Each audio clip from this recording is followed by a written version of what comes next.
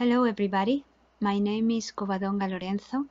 I'm a doctor in architecture and faculty member at CEU University, where I teach at the Department of Architecture and Design and also direct the Digital Fabrication Laboratory of the university, the Fab Lab.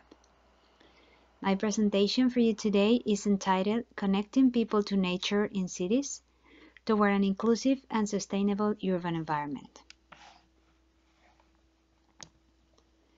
Given the increase of inhabitants in urban settlements caused by the consolidation of globalized models of progress, cities, which in the case of Spain host more than 75% of the population, must ensure better places for citizens. To be aligned with the objective number 11 of the ESD 2030 Agenda for Sustainable Development Goals, make cities and urban settlements inclusive, safe, resilient, and sustainable, the presentation shows some innovative solutions for accessible public space, showing products and architectural projects that fully comply with variables of sustainable success, such as cities conceptually biohealthy, economically affordable, energy self-sufficient, technologically active, environmentally inclusive without a trace, constructively standardized, lightweight, functionally reversible, dimensionally compatible, typologically original, and recyclable. All these ideas are considered as design-optimized strategies that help reintegrate nature in cities, transforming urban spaces into livable, productive, and biodiverse systems. In this sense, looking for restoring the ecological balance of the city, new modes of collaborative design based on nature that result in more environmentally sustainable projects are essential. It is known to all that the design of cities nowadays is limiting the amount of ecosystem services they provide. The construction of buildings and streets removes vegetation and soil and replaces it with impermeable surfaces. This change in land use reduces water infiltration into the soil and increases runoff. It also reduces the evapotranspiration, affecting climate comfort in the city. The lack of vegetation and soil limits the availability of habitats for urban biodiversity. Urban environments are hostile to most species and can host alien and invasive species more easily, displacing local biodiversity. This loss of biodiversity brings direct problems on human health. Besides, human beings are the dominant species in the city, and that leaves us more exposed to pandemics and diseases. As a consequence of all this, air quality is infinitely worse in cities, and nowadays urban environments are considered one of the main drivers of climate change. It seems clear that our cities must change. A transition towards a more sustainable urban environment should be promoted through new modes of collaborative design that connect people to nature and result in more environmentally sustainable projects. In this line of work, to explore solutions and proposals promoting innovation in the urban environment, a series of projects developed during a collaborative design workshop will be shown in this presentation. Collaborative design was essential.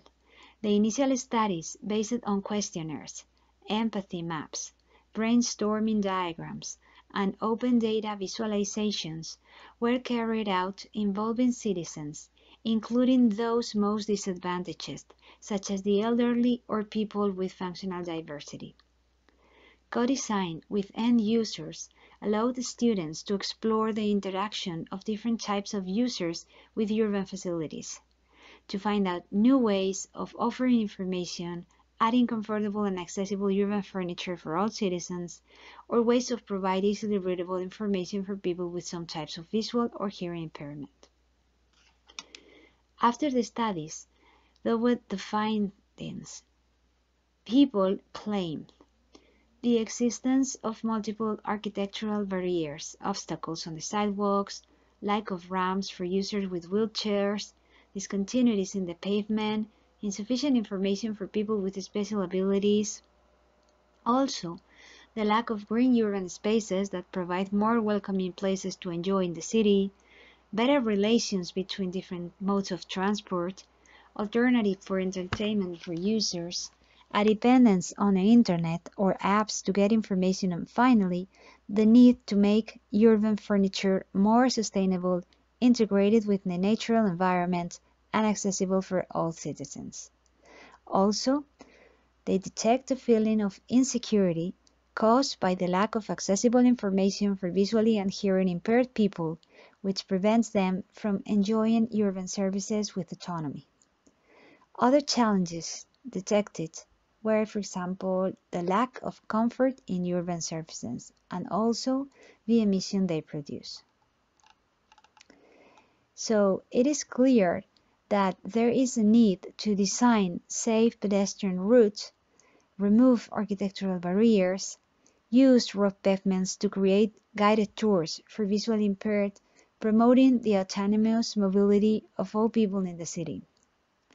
Besides, the proposals studied new ways of offering a more sustainable urban mobility based on the design of transport nodes that facilitate the connection between public transport stops, metro and bus, and like means of transport as bicycles and scooters. The aim was to promote the use of non-polluting alternative transport that would complete the routes to be taken by citizens during their daily activities, discouraging car use and creating green areas in the city linked to these nodes to renaturalize the urban environment, improving the mobility experience and the living conditions of citizens. To solve these challenges, students propose the use of permeable pavements that contribute to the improvement of surface runoff by improving urban drainage, especially in pedestrian streets, squares, and even bicycle lanes. Green sustainable furniture was also designed to contribute to the adaptation of cities to climate change by improving the energy efficiency of the neighborhood. In this sense, the use of biomaterials in canopies and benches, as well as the placement of flower pots and planters, improves the urban environment and also are especially appreciated by people with functional diversity, as they generate more welcoming, more legible, and recognizable spaces in the city. Besides, urban services were designed using natural materials, such as wood and enclosure covered with vegetation, to improve their energy performance and provide natural cooling in summer and heat loss in winter. That guarantees energy saving and an improvement in the air quality of a urban environment, being at the same time attractive elements for the enjoyment of citizens. The integration of vegetation absorbs also CO2, mitigates the urban heat island effect, acts as an acoustic barrier, and favors the naturalization of spaces, promoting their use and enjoyment by citizens. Students also opt for simple and inclusive designs so that citizens collaborate in the assembly or allowing users to modify the urban elements according to their needs, thanks to the design of modular assembly system made with easily recyclable and reusable elements. The presentation has some proposals that can inspire and enhance innovation to connect people to nature in cities to move towards an inclusive and sustainable city for all. Environmental sustainability is a premise in all the proposals, thanks to the use of sustainable and recyclable materials, seeking to extend their life cycle. The use of permeable pavements to design safe routes for all people. The inclusion of green urban furniture that improve air quality and the use of strategies that limit CO2 emissions and favor a responsible use of resources. The aim has been to reflect on the current guidelines of urban design, promoting innovation, favor of healthier, safer, and more sustainable urban environments. Thank you very much.